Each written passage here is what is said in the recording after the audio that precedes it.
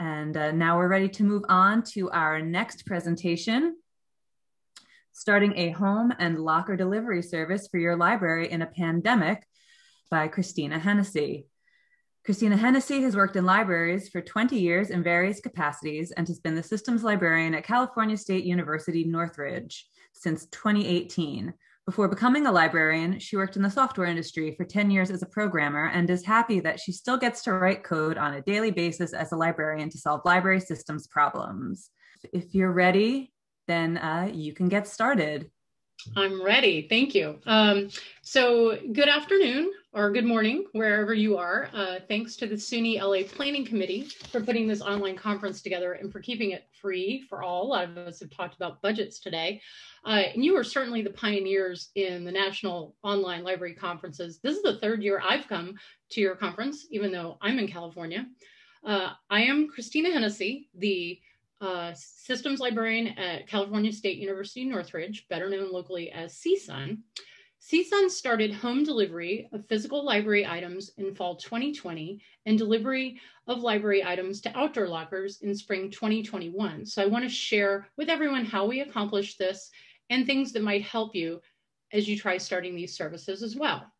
So to give some context of what type and system and campus I'm referring to, I want to let you know who we are. So CSUN is almost 40,000 students, so a large student body. Former Millennium system until 2017, when we moved into a shared system with the other 23 Cal State campuses. So here's a map of California and all the campuses to give you a visual. We're pretty spread out.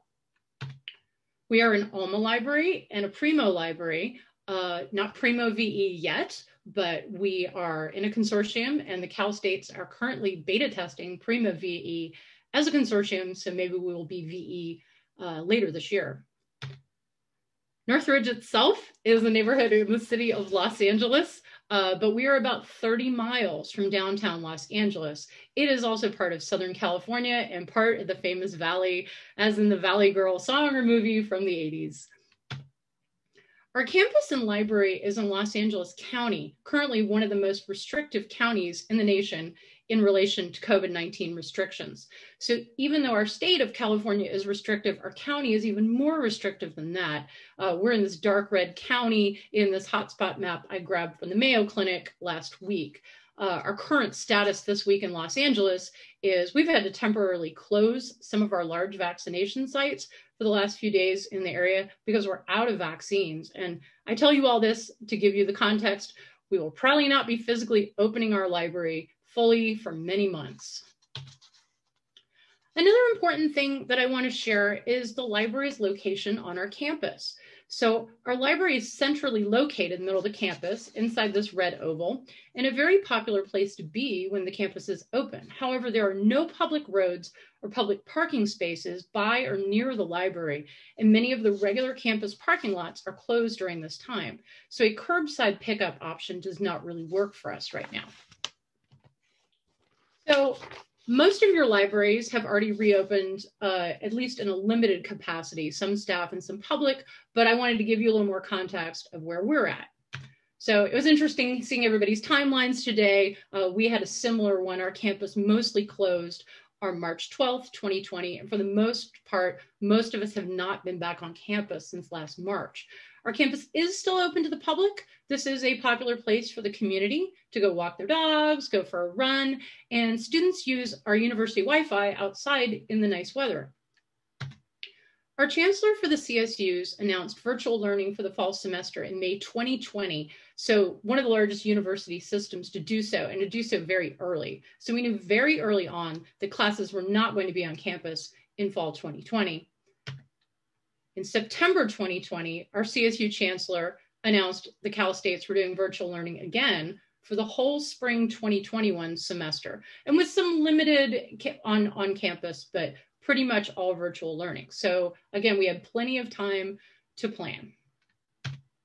As of today, we still don't know when we'll be able to reopen the library, whether in a limited capacity to the public, and when faculty and staff can return. So even fall 2021 may still only be at 25% capacity on our campus. So we may not reopen our library at full service until spring 2022.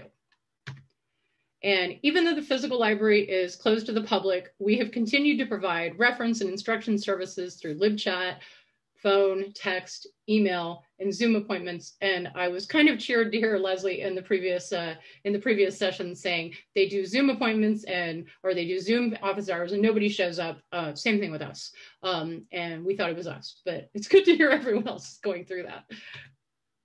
So as the summer of 2020 went on, it became clear we needed an option to get physical items to our users, and we decided to do that through home delivery. So here's a few things you'll want to work on before starting that service.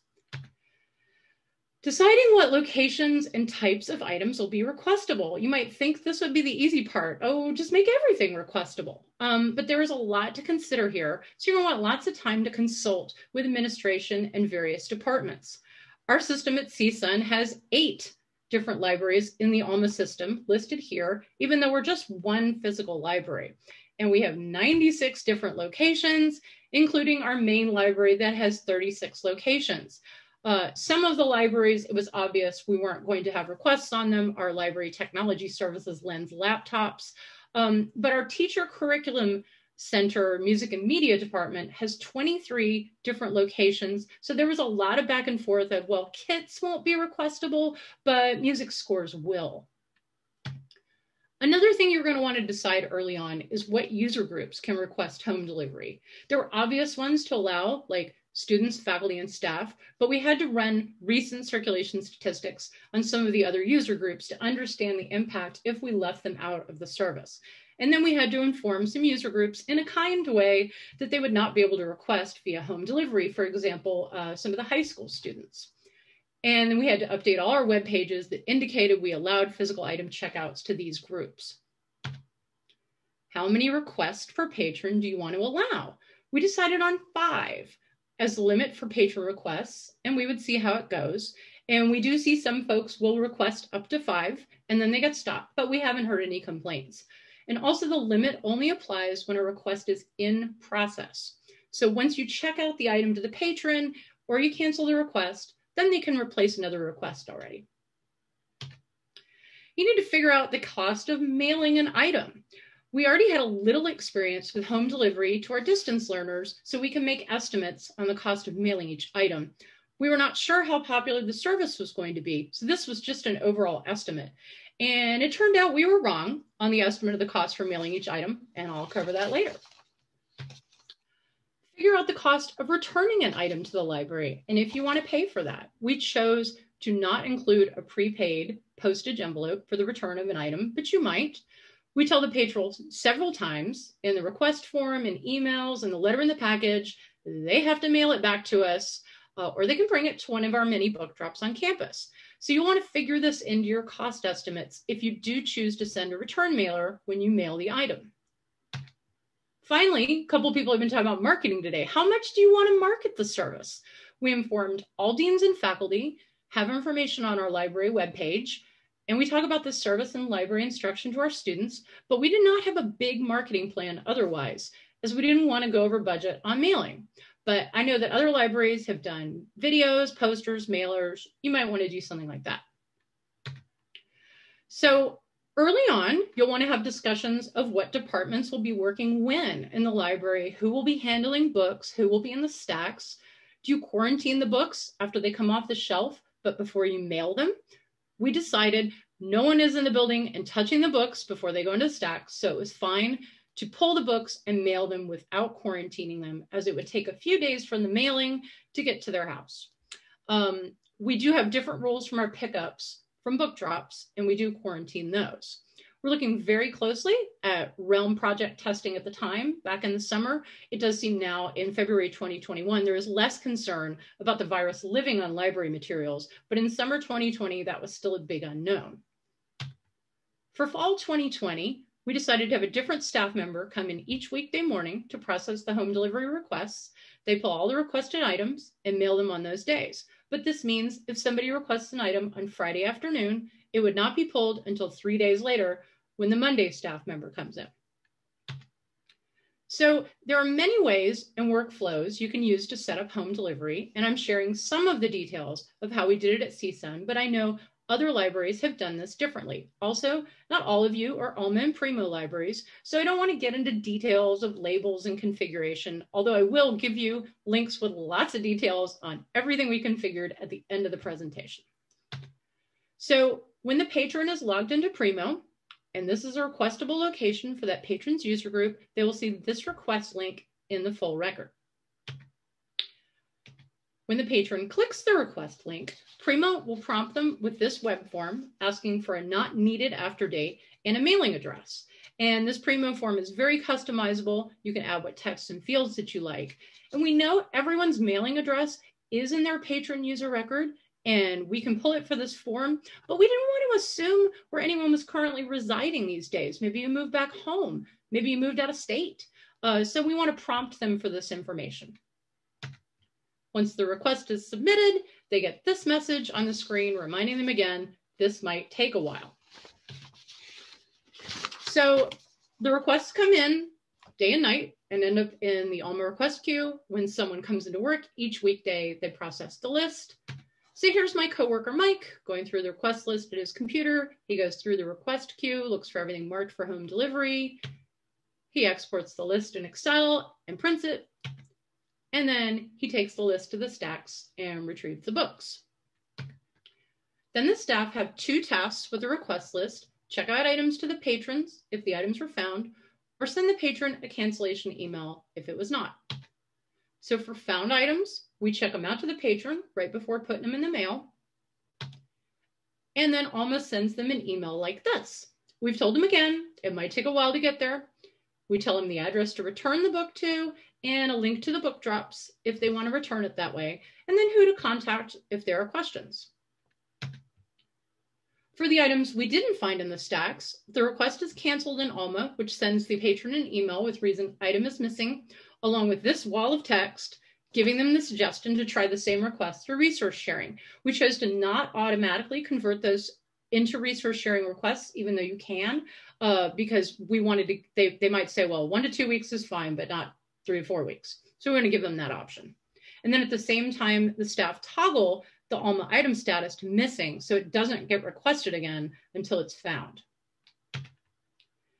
The items are packaged, address labels are applied, and the packages are taken to campus mail services before they close for the day. Within a few days, or maybe a week, the patron will get their package at home. So this is me getting a home delivery in my house. And I would highly recommend, if you implement home delivery, to make a few requests to be delivered to your own house. You or your team should order a few different items for yourself from different departments the very first day you activate the service. And this helps set delivery expectations, find problems in the process, and you can see the communications that go out, you can check the postage, and make new recommendations to improve the process. So some problems we ran into with home delivery. It is really hard to train staff when you aren't in person with them. You can send all the documentation and emails with instructions, but it really helped to watch them do the process in person. Everybody did it differently. They had different levels of experience with Alma, and that also helped me learn how to improve the process. So I was with them during the first 2 weeks of the service, and it really helped.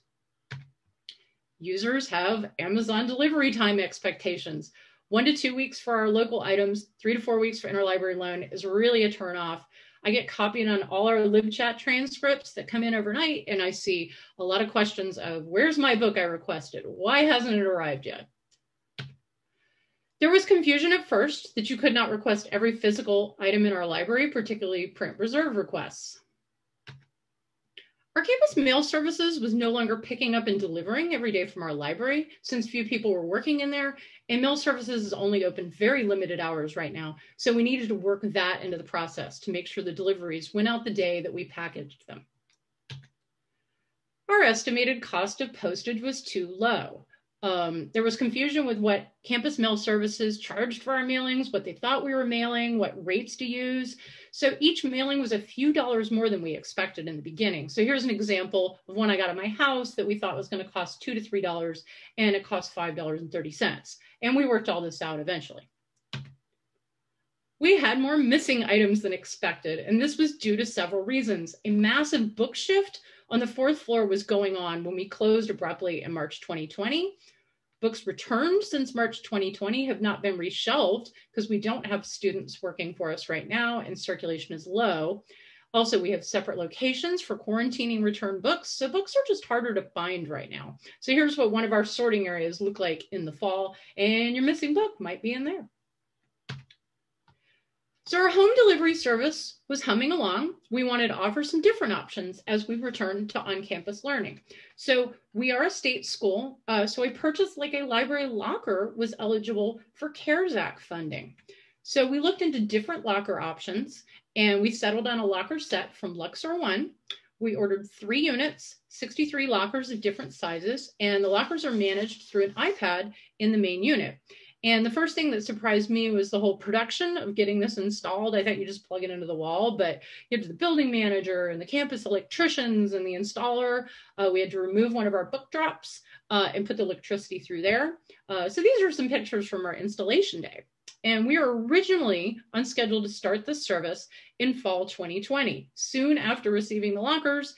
But eventually this became January 2021 to start the spring semester, eventually later than that. So everything was going great with home delivery. Patrons were happy with the service. We got into a rhythm. Everyone was trained. We've been running the service for almost 3 months. And then it was the Tuesday before Thanksgiving with 2 weeks left in classes. Many of you probably got an email just like this one around that time before you took off for the holidays. No more on-campus learning at all. Employees don't come to campus if you don't have to. In later emails, we were told we had to get provost level permission to come work on campus. So we had to immediately turn off our home delivery service so no staff could come in and process the requests. We did eventually restart home delivery again in January for the spring semester. So I've been running it again for about a month now. These restrictions also put the locker service start on hold. So not only could we not process the requests, we didn't want to encourage patrons to come to campus yet either. So during the time that the service was off from late November 2020 to early January 2021, a lot happened that impact these services. You may be finding your campus decided this is a great time to do campus and building repairs. For the library, this was a good time to upgrade our automated storage and retrieval system, which we've had in place since 1991, but these upgrades required taking it out of service for about 2 months. And we have 800,000 of our items in this part of the building, which is about 40% of our collection. So this was a big impact. But in relation to home delivery processing, this was a good thing because someone essential had to be in the building to oversee the repairs. So those same staff could return to campus to process home delivery requests while they were monitoring the ASRS work. We continued to test with our new locker while we were waiting for permission to start the service. So we spent this time figuring out the process in Alma, creating new workflows, lots of testing. We also got a customized wrap for our locker that one of our staff designed during this time. The CSUN campus has lots of land and space and parking, as many campuses do. So you might be like us, that the CSUN campus is now a COVID-19 vaccination site. I saw this morning that as many of 15 of the Cal states are going to be vaccination sites. This is all very exciting, but it limits access to the campus. We lost some of our parking garages. We lost access to several library book drops, and the traffic to get on campus suddenly had a new pattern with a lot of unexpected traffic cones. The vaccination site is the red rectangle on this map, and the library is inside the circle. So you can see how this affects access to the library. So when I submitted this conference proposal in December 2020, we were still on track for starting our locker service the first week in January 2021. I was going to have 5 weeks of locker experience to share with you. Unfortunately, we've been doing a balance of the locker is ready, we're ready to use it, but we don't want to encourage people to come to campus yet. March 1st is still 2 weeks away. I just got an email this morning at 6:45 that let me know there's still some more approval involved to reopen campus, including the lockers. So I wouldn't necessarily count on March 1st at this point, but there's still a lot I can tell you about our experience setting this up. So the process for requesting items for locker delivery will look very similar to home delivery. There's a request link in Primo. They get an Alma email once the book is found in the stacks, and we check it out to them. Next, the staff takes the items outside to the locker. We're still working on the details here, but we'll mark each item with the patron it belongs to so we can combine multiple items in a locker for one patron. The staff member walks out to the locker, locks onto the locker iPad with a special code for employees. They look up the user account for each patron in the locker database while at the locker, and then put the items in appropriate size lockers for pickup. Once the item is in the locker and associated with the patron will get an email from Luxor One welcoming to the new service. This is their first time using the locker delivery and telling them about the app that they can download for a touchless experience. Whether they are new to the service or not, they will also get an email letting them know their item is ready to be picked up. The email will have any instructions you want to include, an access code, and a QR code. They can also opt in to get text from the service. And your library can configure how often to send text and email reminders after this original communication if it hasn't been picked up yet. We set reminders at 2 days, 4 days, and 5 days. And then after 6 days, we say, sorry, you missed it. We have to make space for other items. And we return the item to quarantine and back to the stacks. So I'm the patron. I got my email. I download the Luxor One app. Here it is on my phone.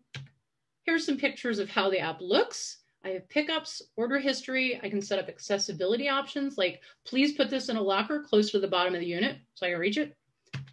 Here's some screenshots of the app. One thing that's nice in these two different screenshots, I can show you if you are standing right in front of the locker, the thing is blue and you can press it and you can open it. If you're at home, you can't open the locker. There's a red dot. So I walk up to the locker, I press the open locker door on the app tells me locker door 3 is open. It looks like this. And the app says, thank you, pickup complete.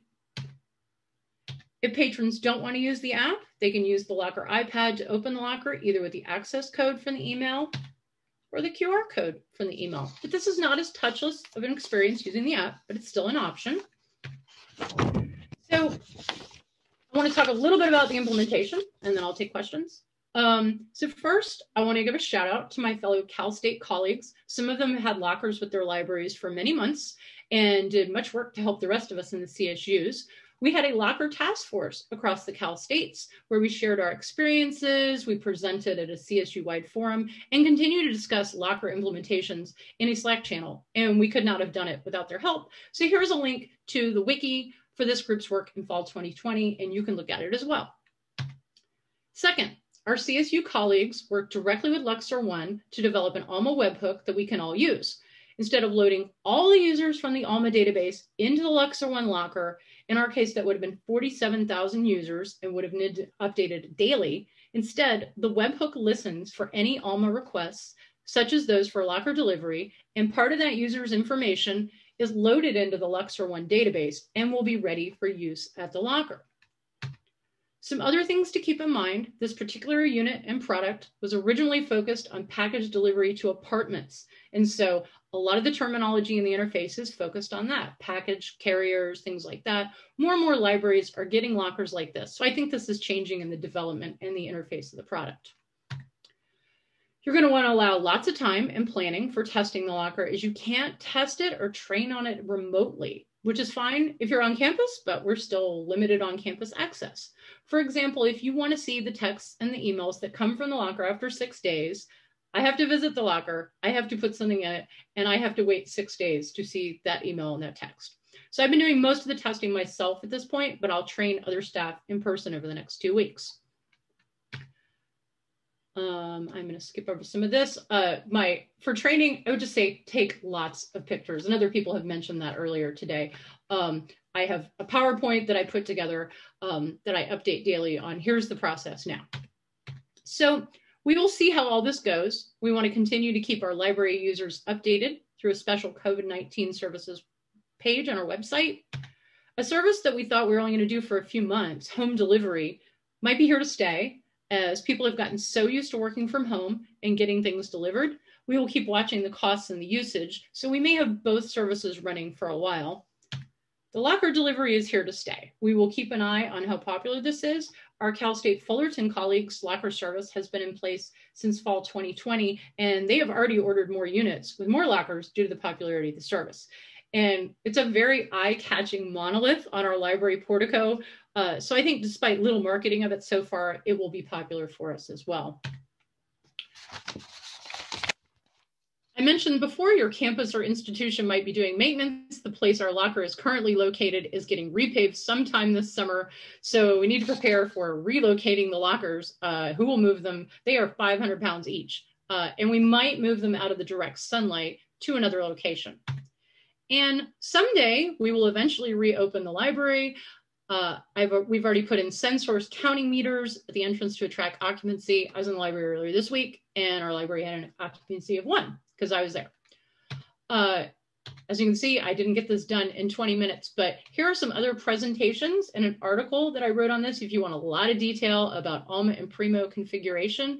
Or you can just email me because this really is just like my favorite topic. I love talking about this. So that was a lot of information in a very short time. And now I will look in the Q&A for the few minutes I have left. But please reach out to me and let me know questions that you have.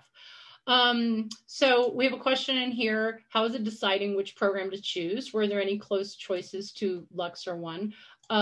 Without getting into prices, the Lux or One price was extremely competitive, and that's what we went with. It also, as I mentioned, we did a lot with other Cal States, and of course you go, well, the other Cal States did this, and as your deans are making decisions on these kind of things, it's like, well, it works for that one, and so that was part of our decision too. Why did the lockers need to be moved out of direct sunlight? So we may move, we've got a cooling unit in there now, and we've got a sunshade, but the San Fernando Valley is very hot, even in January, and the iPad was starting to overheat. And so we seem to have gotten around that problem now, but that was a concern. Did you allow pickups after hours, or did you empty lockers at the end of the day? So we haven't started our service yet. We will, each day when we come in, we will leave things in there for 6 days and then empty them after the 6 days are up. And we'll see how that goes. We may adjust that over time. Is the app a more secure method for patrons picking up the items? I think so. It's when they have to walk up to the locker and put in an access code or a QR code, and there is a camera in there. It will take a picture. And so you got some of those kind of concerns. I mean, they can't get to anyone else's items because they just have their access code and their QR code. But the app does seem safer. You're sort of standing back, the thing opens, you get your thing and you leave. Let me see if there's other things in the chat. Oh, Kevin from Cal State Fullerton is here, and he said the program team was great to work with for the webhook, and they really did. I really thought that was going to be the hardest part of this process, was getting the users from Alma into the Lux or One database, and that has just been super easy for all the work that they did already. I will put my information in here again, and there will be my my presentations that you can access. Yeah, as Marcella says in the chat, the decorative skin is really nice. I mean, it even looks nice without it, but we had a staff member that designed it, and it just looks beautiful. And when I'm working on it, people come up all the time and go, what is this? This is beautiful. What's going on? So it sort of seems to be its own marketing in its prettiness. And we are at 3:10 now. So that was a great presentation. Thank you so much, Christina. And her email is right there in the chat if any of you folks have additional questions. And yeah, that was really fantastic, really thorough. That was great. So thanks a lot.